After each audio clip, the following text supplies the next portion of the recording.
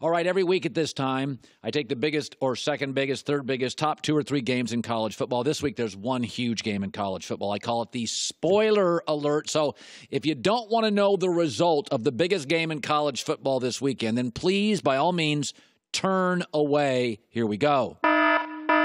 Warning, Colin is about to reveal the outcomes of the biggest college football games this week. If you don't want to know exactly what's going to happen, turn away now.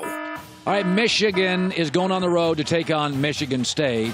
This is a tale of 2 different teams. Michigan, it's Jim Harbaugh's best team ever. They run the football. They pounded it for 300 yards and 3 TDs against Wisconsin, and you can't run on them. They have the best rushing defense in the country, not Alabama, not Clemson. To me, they have the best defense in the country, but easily the best rushing defense in a rushing conference, the Big Ten. At quarterback, they've turned it around with Shea Patterson. They had an awful first quarter against Notre Dame, and since then have been the best team in the conference. Meanwhile, Michigan State, it's an in-between year. Offensively, they allow the second most sacks in the conference, which is big trouble against Michigan's defensive front. And also Michigan State, one of the rare Michigan State teams that doesn't play great defense. Their running backs only average 3.5 yards a carry. You can get to their quarterback, and they don't get to yours. Spoiler alert.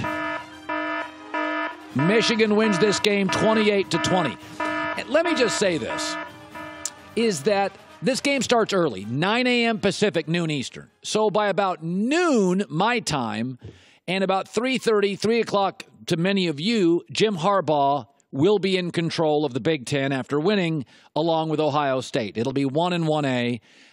Let me give Jim Harbaugh credit. One of the things I like about the NFL is even if you go 0-2, 1-3 to start a season, who cares? You got a lot of season left. In college football, if you have a bad quarter, fans bury you. The media buries you.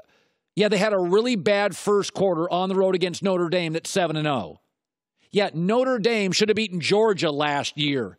Remember when Notre Dame lost to Georgia by a point? Georgia ended up playing for the national championship? Yeah, Notre Dame's good. NFL guys. They had the top 2 offensive linemen drafted in the NFL in April. And Michigan had the guts to schedule a road game. Alabama won't go play anybody on the road at a conference. Home or neutral site. Jim Harbaugh's a grown-up, been to a Super Bowl. Didn't bomb in the NFL like Saban. More secure with himself. We're going to play big boys. Saban, has got this complex where I got to have a bye week here and neutral game. No, Harbaugh's a grown-up. And Harbaugh after the weekend, and here's what's amazing, is that the people think that we all know the political media is biased. The sports media is just as bad. They don't like Jim Harbaugh because Jim Harbaugh doesn't rush to Twitter and say snowflake and PC things. He doesn't. He's old school.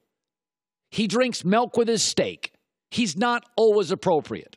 He's clunky. Believe me, I know. He's rigid. He's hard to interview. And the media doesn't like that. The media wants people that say progressive things and are cool and are hip and are coastal and stuff they don't really believe. Harbaugh won't play that game.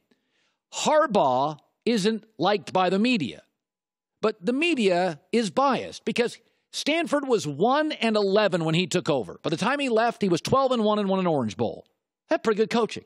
He went to the 49ers. They were 6-10. 8 months later, they were 13-3 and played in the NFC Championship. And then Michigan was 5-7. And 9 months later, they were 10-3. Yeah, he can kind of coach. Hate to break it to you, media.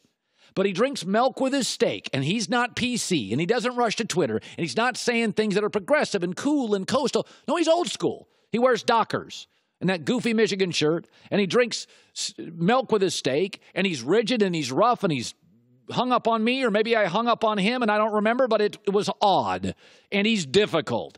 And I love him because I like characters, and he's a character. And, oh, by the way, Michigan's really good. They schedule really tough teams.